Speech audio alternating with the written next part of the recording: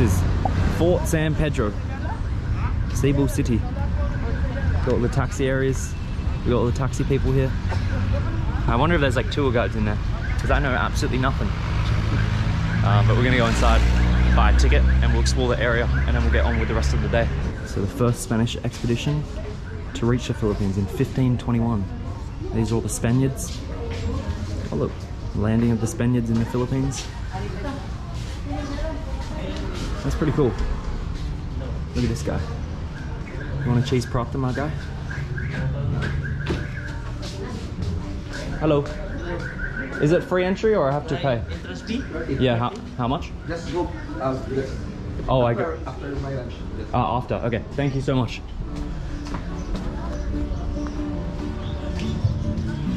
Wow. This is not what I was expecting.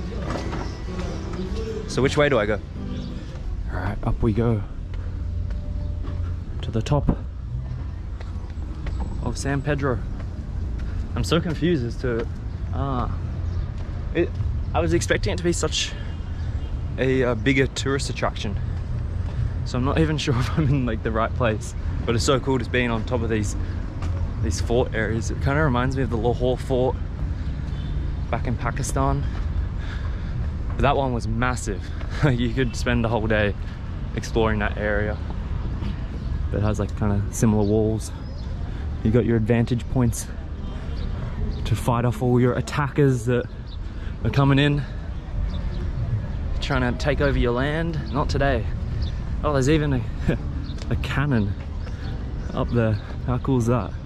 Look at this. I wonder if this is like the actual original cannon that they would have used hundreds of years ago, shooting out to the enemies. There's a couple over there as well, one there. So this is the front area that we walked in on. So we walked all around there, looped around here, and now we got this view out the front. The garden area is like super beautiful. We can see there's a lady getting her photo shoot done. I think maybe she's getting married. Where's her husband? Is that him over to the right there? But I can imagine this is like an amazing place to, and an iconic place to get married at or get your photos done at. And there's all these kind of like little windows leading inside. I'm not sure what that is used for. It looks like an old room of some sorts. Can we actually get in there? No. It's all just windows that are just like barred off.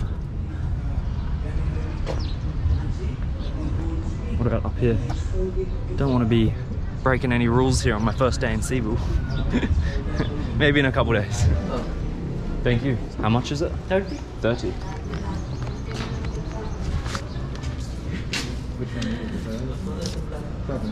Alright, 30.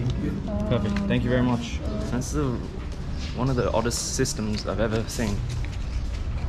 You enter first, you see everything, and then when you leave, you pay.